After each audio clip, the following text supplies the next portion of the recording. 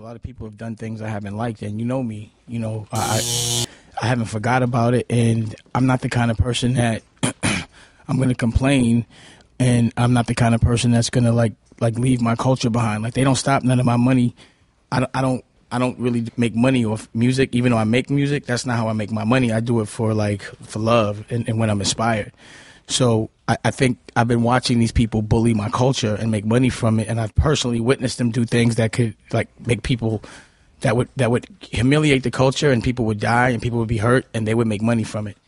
I personally witnessed these things, so I have issues, and I'm not going to leave people behind. I want them to be aware of what's going on, and also I feel like these CEOs have made so much money off rap beef for so long. You know what I mean? It's not like when two rappers have a problem with each other, they sit them down and squash it. They actually put a battery in their back, sort of like a battery might have been in Flex's back, and have them beef with each other, and then they make money off the winner. As opposed to what I do when I see two people having a problem, I sit them in a room and I talk it through, and I try to let them see each other's perspective and let them be aware that, when the cameras are on you, you're influential. You have to be conscious of the fact that what you do influences a lot of people. So you could be embarrassing a culture or you could be empowering a culture. I prefer us to be empowering. You know what I'm saying? So my issues at this very moment are there's some people that I feel need to stand accountable, and also I had to get my independent game correct. Like, yes, I was very heavily invested in other people putting up money in co-ventures, but I didn't have control because they were putting up money.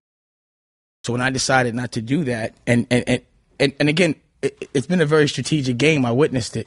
But when I decided not to do that, when I decided not to be corporate anymore, use other people's money, like I'm from Harlem, I'm never going to hold a dollar ever, regardless. I'm always put it into the street. But I also noticed that these corporate people were starting to try to bomb on me, and they try to make it look like I had a beef with a rapper to keep the beef off of them.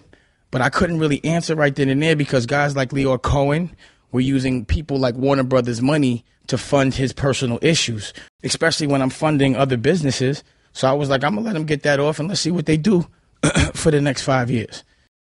And I think we should make money off CEO beef as opposed to making money off rap beef. I just don't see why we can't. And let's have hip hop evolve and not have us fighting each other. Let's deal with social issues, conscious issues. Let's empower people and make do right by the culture to everyone else.